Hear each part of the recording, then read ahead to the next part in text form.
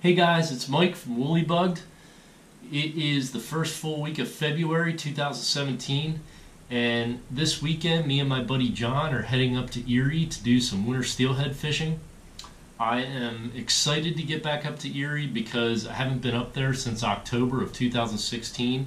I head up there every year for a fall steelhead trip, and the fall run just wasn't what it's been in past years. It was very low and clear water conditions.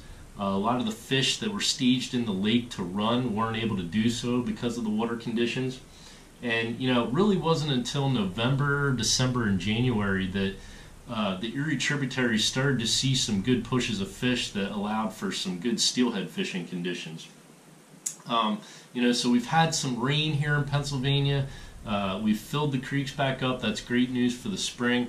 And I really think that what it's done is it's created a winter steelhead fishing situation that's probably better than most years. And there's been some great reports coming out of Erie recently. I know in late January and the past week or so, I've seen some incredible videos posted up on YouTube of guys catching a lot of fish, catching some sizable fish. And it had me thinking about taking a trip, and I think this weekend is shaping up to be the time to do that because we had a high water event earlier this week. We had a lot of rain up in Erie. The creeks have come up, and now they have about 3 days to drop, and we're going to get that falling water green color condition that you really want to see in Erie. So I want to get up there and see if we can find some fish. Now, earlier this week, Alex from TCO had posted some pics of a trip he took, and prior to that trip he had posted pictures of mop flies that he had tied.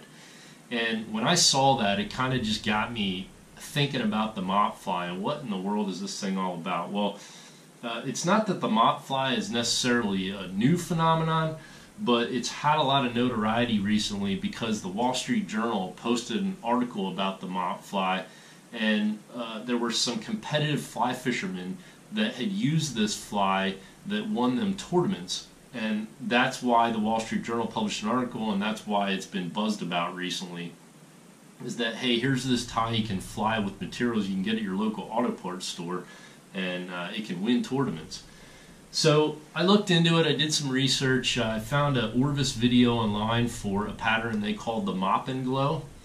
And it's real simple materials. It's a size 12 to 14 hook, yellow and orange antron, and these mop segments. And I went to my local auto parts store, which here in eastern Pennsylvania is like AutoZone or Pep Boys, and you go to the section for washing your car, and it's not even really a mop. These are like kind of like chamois cloths that you would use for drying your car off if you're a car detail enthusiast. So they make ones that slip over your arm, and they have ones that are just handheld, and you'll spot them immediately because they have all these little wormy looking segments on them.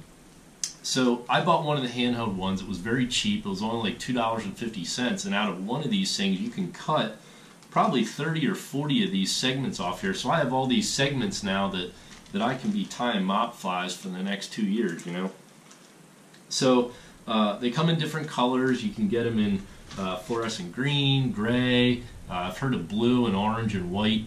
But, head down to your local auto parts store, pick one of those up. Like I said, you got your yellow and orange antron, and then you tie them on a 14 hook, and you end up with a fly that, looks like this. I'm not going to tie it on camera today because the GoPro's not good for tying, but it's a very simple pattern. It looks like it would have good movement underwater, and I can see why fish would probably go after it, especially if they haven't seen anything like this before.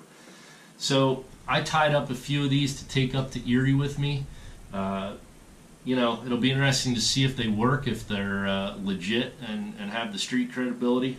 I guess we'll find out. But when I get up there, I'm going to fish 16 mile first thing early Saturday morning. I'm going to turn my GoPro on, and I'm going to show you the first couple casts with the mop fly, and we'll see if it's all it's cracked up to be. So check it out.